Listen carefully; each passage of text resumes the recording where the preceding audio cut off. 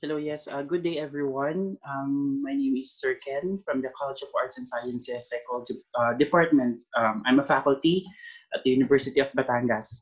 And for today, I will be discussing our topic or the 10th lesson for our subject, Understanding the Self, specifically political self. So, allow me to share my screen for you to also have the visibility of our lecture module.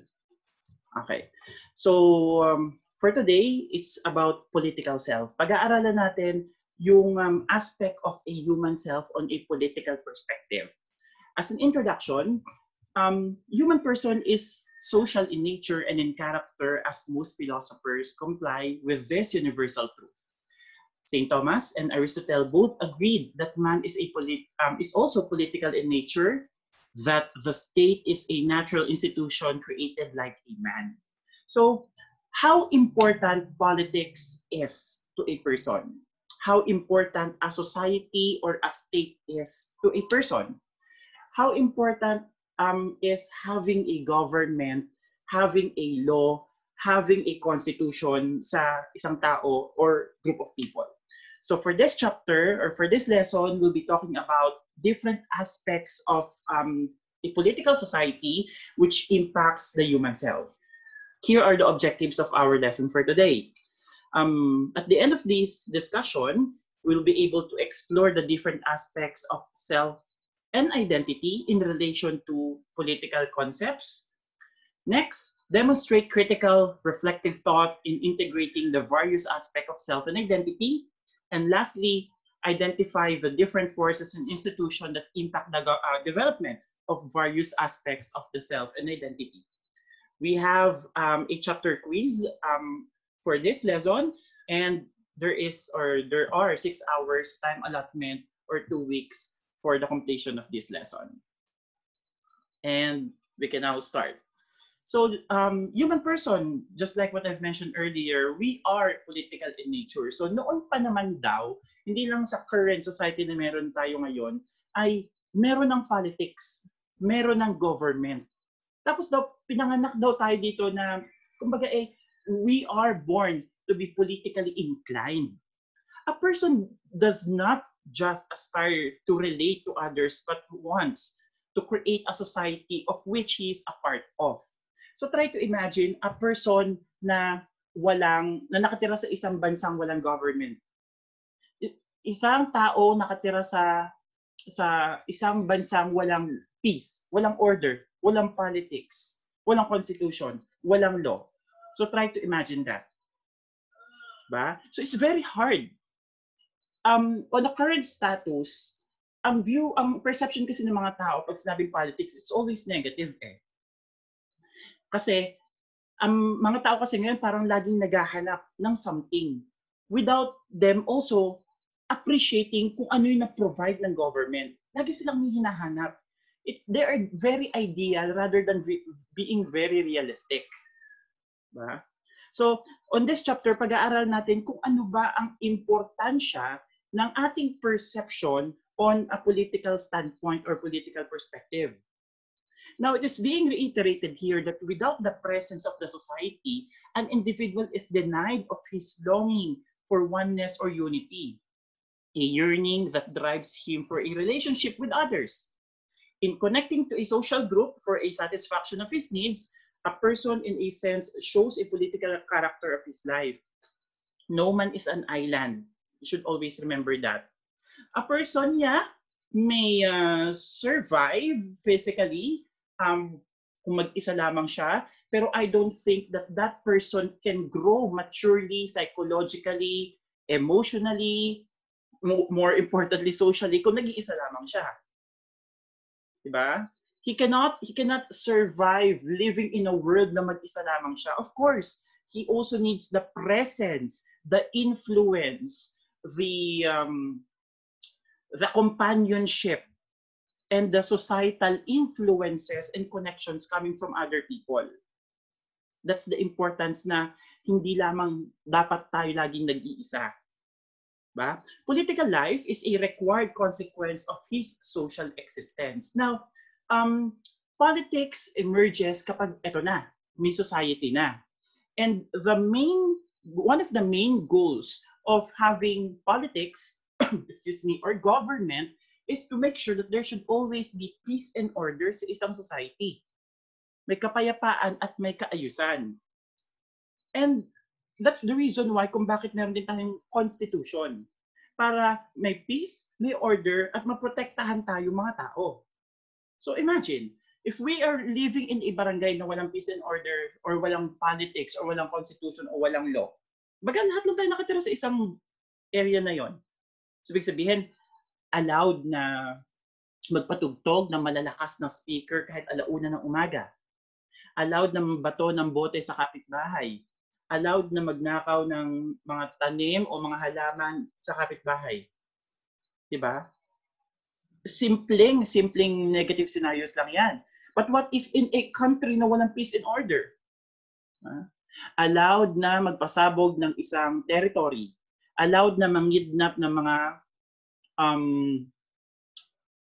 tourists. Allowed na mang-hijack ng mga ganito, ng mga ganyan. Diba? So that is the importance of politics. That's the importance of government. That's the importance of law. That's the importance of having peace and order.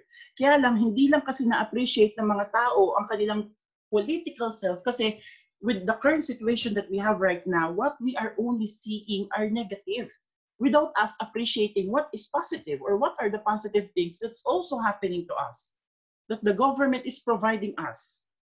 Kumbaga, we are just napaka-tunnel vision lang natin. We're just looking on kung ano lang yung gusto nating makita. We're just looking on kung ano lang gusto nating ma-achieve. Without us realizing na, ay wait, ito yung effort ng government sa atin na dapat ma-appreciate ko. Now, according to St. Thomas Aquinas, political life must follow the concept that the ruler and the ruled should be able to sustain the common good. So, kailangan daw may sumusunod at may sinusunod o nagpapasunod for us to make sure that there's peace and order. Ma-achieve natin what we want to achieve.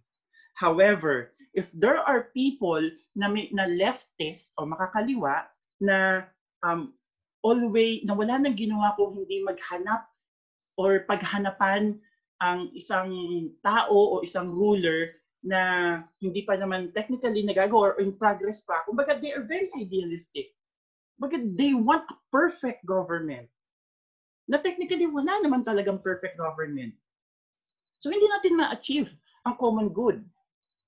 Ako, naniniwala ako na the success and the progress of a country depends on the citizens and not purely on the leaders. It should always be in the hands of the citizens. Kasi kung nandyan ang suporta ng mga taong bayan, ay ma-achieve yung success, yung growth. But kung sa simula pa lang during election time, we are voting for those people who should not deserve to be voted, doon pa lang sa election, we are being irresponsible na. Then on, pag na-elect na sila and they did something wrong, sisisihin natin sila. Diba? However, if we are supporting our government with all of the endeavors or activities or the things that they are providing unto us, rather than ranting, rather than saying something bad, pero ikaw wala ka namang ginagawa sa sarili mo, di ba? We cannot achieve itong common good na tinatawag ni St. Thomas Aquinas. Now, the ruler is the government and the ruled are the people or the citizen.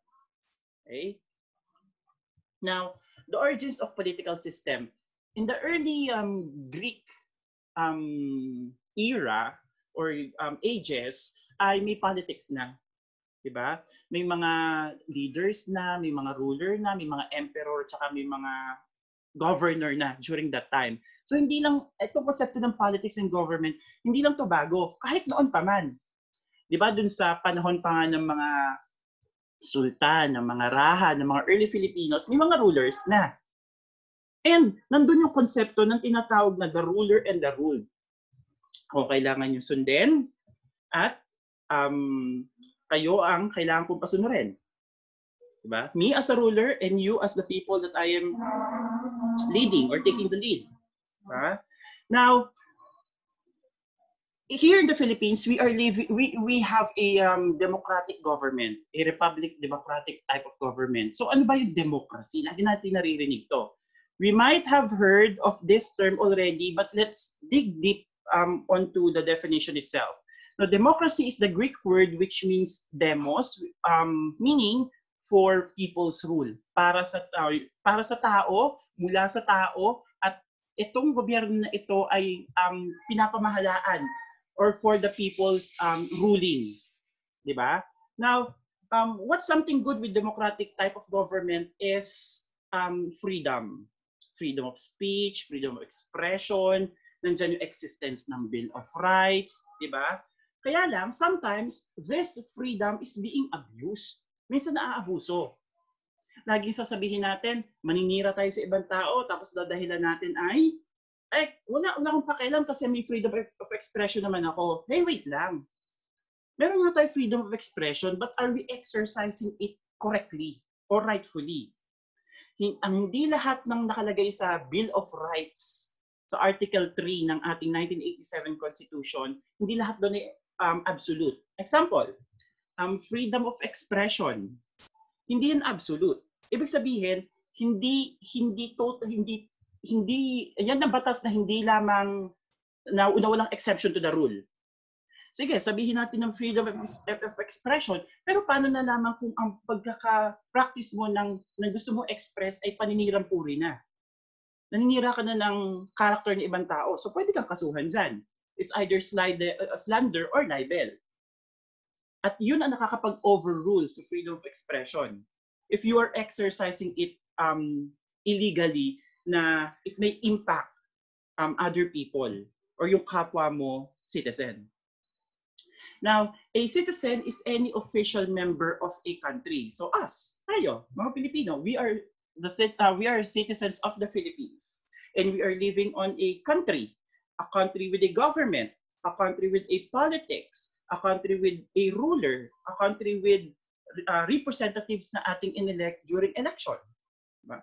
Isa rin yun sa mga perks ng ng democratic type of government at republican type of government, that we are electing people who are gonna represent us to create law, to represent us onto the Senate, represent us onto the Congress, diba? Inelect natin sila. Niluklok natin sila. And just like what I've mentioned earlier, during election, we need to make sure that we are electing the right people. Kasi at the end of the day, ay naman natin magsisi. Diba? Now, who are the citizens? Or ano ba ang definition ng citizen at citizenship? A citizen is one who is a member of a state who was accorded with full civil and political rights, subject to disqualifications provided by law, and who is protected inside and outside of the state where he is a citizen. So, us, just like us, we are citizens of the Philippines. We are a member of this country na meron tayong civil at political rights. We have the Constitution, subject to disqualification provided by the law. Kapag nilabag natin ito, of course, syempre, pwede tayong makulong, makasuhan, and all. Who is protected inside and outside of the country. May sovereignty, may internal or external sovereignty. Dito sa Pilipinas, protected tayo ng law kapag kahit tayo nasa ibang bansa, OFW tayo, protected pa rin tayo ng Philippine law. Now, what is citizenship? It is a term signifying membership of a citizen in a political community. Since the state provides protection and security to its members, the members, on the other hand, have the reciprocal duty of allegiance to the state. So, it is our responsibility to follow what the law dictates us and what the law is providing unto us. Ba? Yes, the law is created by the citizens, but we need to make sure that, we need to realize that though it's created by the citizens, also for the citizens, for the protection of us. Hindi ito ginawa para sa ating ikapapahamak, but it is created for our own benefit, for our country's benefit, for our society's benefit. Now, who are the citizens of the Philippines? Now, according to Article 5, Section 1 of the 1987 Constitution, these are the citizens of the Philippines. Number 1, those who are citizens of the Philippines at the time of the adoption of 1987 Constitution. Number 2, those who have mother and fathers na citizen daw ng Pilipinas. Those who were born before January 17, 1973 of Filipino mothers who elect Philippine citizenship upon reaching the age of majority, and those who are naturalized in accordance with law. Okay, so based on the Constitution, dalawa lang daw ang type na citizenship kung ating kakategorize. So natural born at saka naturalized. Okay. Kapag natural born, of course, you have parents na parehong Pilipino, dito ka pinanganak sa Pilipinas, it's natural born citizenship. Kapag naturalized, it's a foreigner, for example, na nanirahan dito sa Pilipinas who wants to be a Filipino citizen. So meron siyang legal procedures na susundin para ma-adapt niya yung pagiging Filipino citizenship. This is very common sa mga basketball players in PBA who wants to be a Filipino citizen at makapaglaro dito sa Pilipinas at makapag-compete bearing the flag of the Philippines. Now, during our elementary days, ay napag-aralan natin yung jus sanguinis, tsaka jus loci, tsaka jus soli. Pero balikan rin natin. Now, jus sanguinis principle talks about relationship by blood. Or under this principle, relationship by blood is the foundation to acquire citizenship, which means a newly born child follows the citizenship of the parents. Yun ang jus sanguinis. Kapag jus loci naman or jus soli, a newly born child follows the citizenship of the state or the country where he was born, irrespective of the citizenship of his parents. So, kapag jus soli or jus loci, regardless kung anong citizenship ng parents mo, kung saan lugar or bansa ka pinanganak, yon ang i-honor. Okay? So, that's for jus loci and jus soli. Now, earlier, I have discussed the differences between natural-born citizen and a naturalized Filipino citizen. So, as far as naturalization is concerned, it is a process or an act of formally adopting a foreigner into the political community of a state and giving him the rights and privileges of citizenship. So, kapag ang isang naturalized citizen ay naging Filipino citizen na, protected na siya ng Philippine law. Pinoy na siya. Kailangan niya nang sundin ang batas ng Pilipinas. Okay? Now, when a person is naturalized, he already renounced o pinapawalang bisa na niya, gini-give up na niya ang kanyang former citizenship.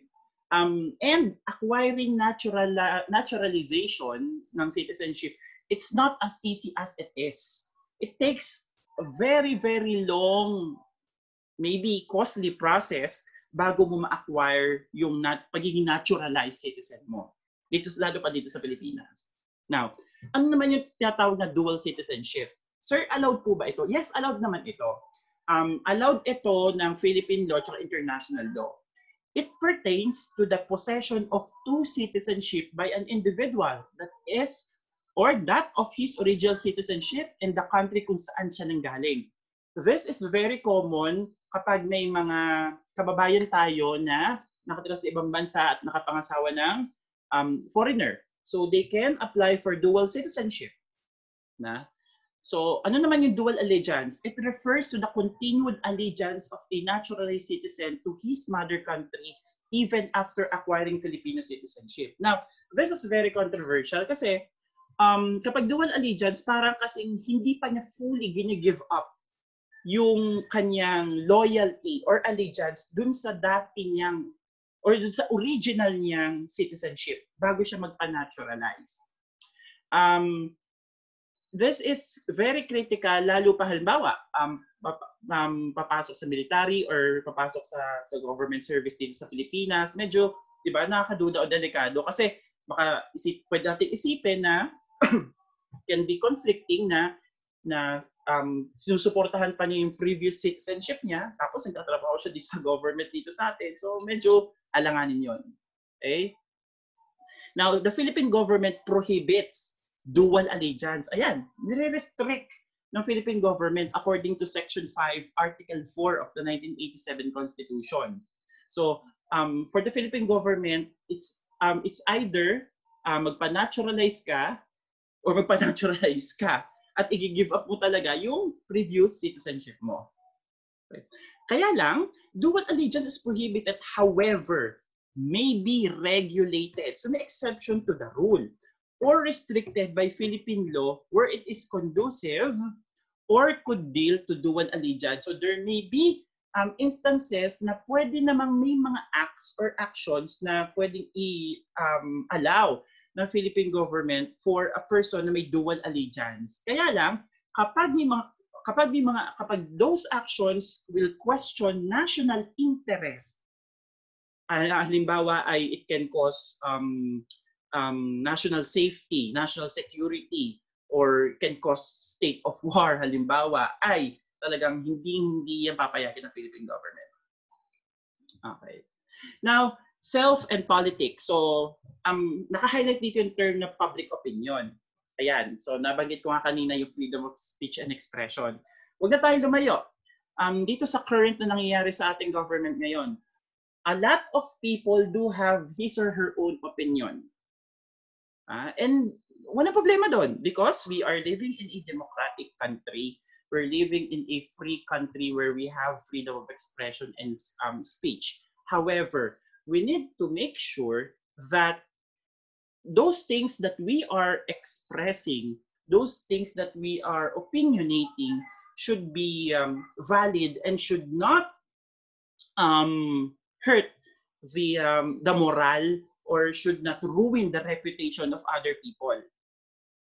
Kasi sabi ko nga kanina, kahit mayroon tayong freedom of expression and speech, hindi yan absolute. There is a limitation. Pwede tayo makasuhan ng libel or slander. Let's just take itong example nung nabalita na nagsabi daw ng bad words kay Senator Bongo.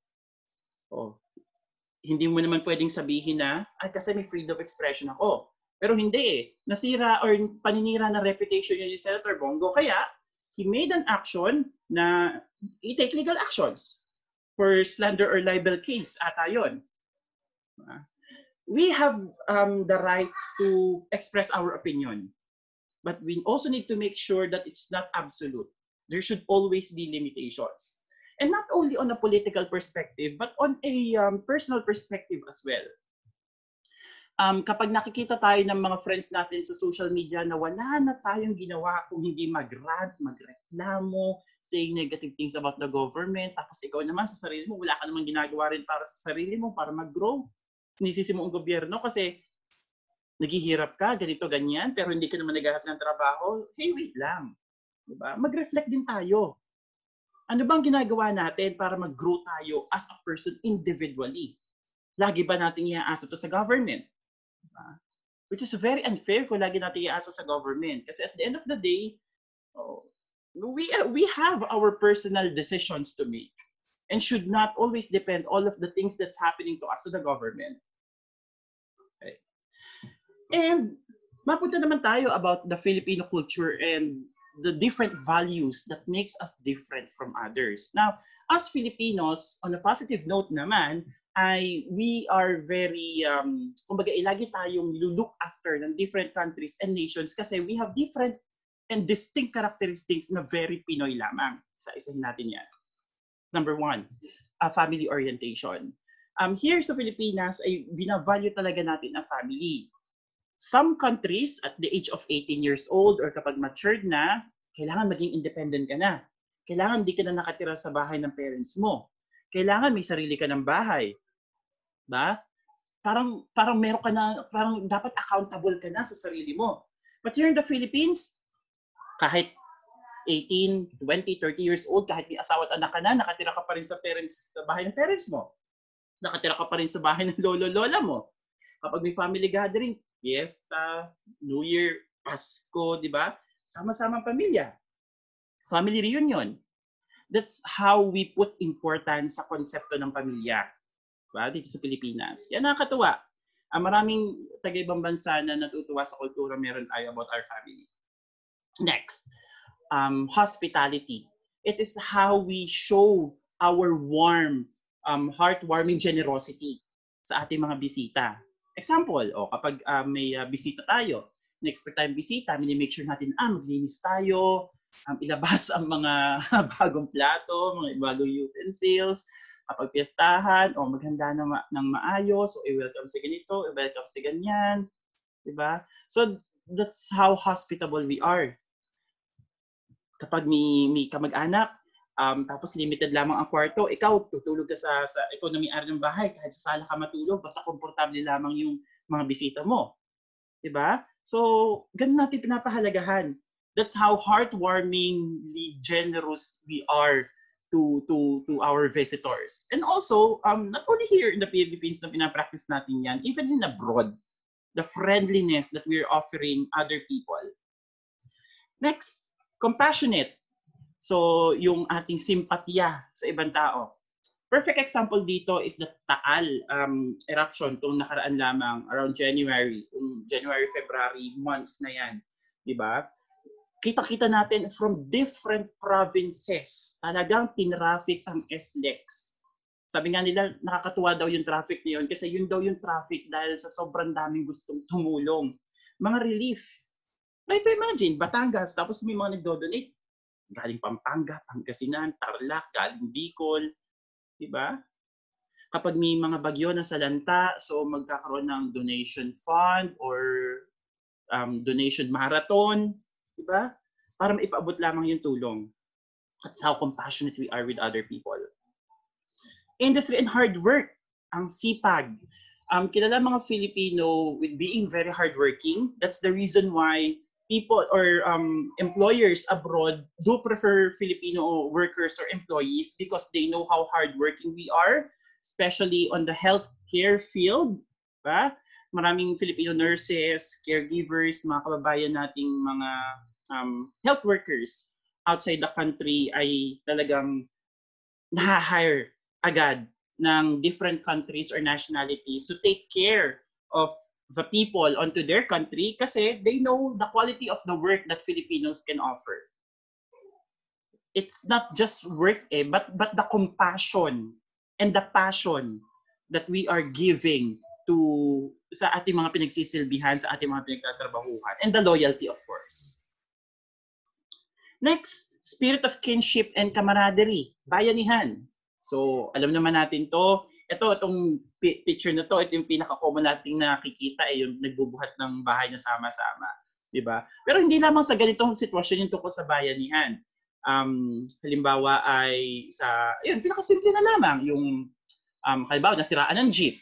Diba? So, tulong-tulong na itutulak yung jeep para matulungan yung driver na mapaandar uli yun. What else? Yung pagtatayo ng bahay. So, tulong-tulong mga magkakapit-bahay para may tayo yung bahay ng kanilang ka-compound. Diba? So, andun yung samahan sa tulungan. Ability to survive. Sa dinami-daming mga trahedya, sa dinami-dami ng mga calamities dito sa Pilipinas ay napapagtagumpay natin, nasusurvive natin because we are one. Tulong-tulong tayo. Sa Pilipinas ka nga daw din makakakita ng mga nasalanta na ng bagyo tapos napaka-positive o nakakangiti pa. Diba? Example nga nito, yung sa Taal, yung maraming mga donations sa relief na dumating. Tapos, para ma-boost yung happiness sa mga tao, nagkaroon ng fashion show sa mga donated na mga damit, di ba? Not for the sake of para laitin yung mga nag-donate, but just for them to boost at least their happiness and their morale.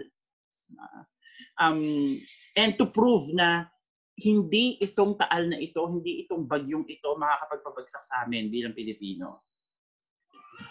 Faith and religiosity. The perfect example that I can give to this ay nung nag-visit dito si Pope Francis at nagpunta siya sa Visayas, sa Leyte.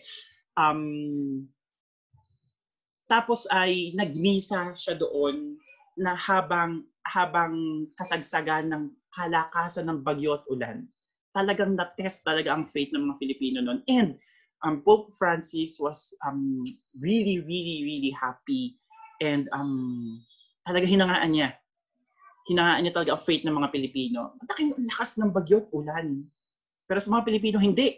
Sisimba, sasamba pa rin kami At hindi itong ulan na ito makapagpatigil para makasimba kami at makita namin si Pope Francis. Hindi lamang yung mga kapatid na, hindi lamang yung mga Katoliko, but also mga kapatid nating Muslim, very religious.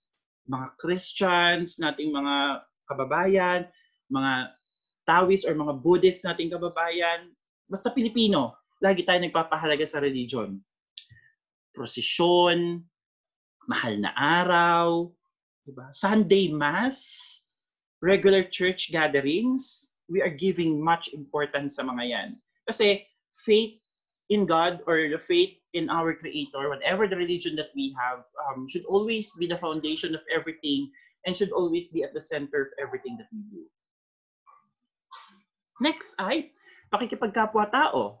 O minsan nga kahit hindi natin kakilala o minsan maya-maya kakwentuhan na natin. Tawag natin kuya, ate.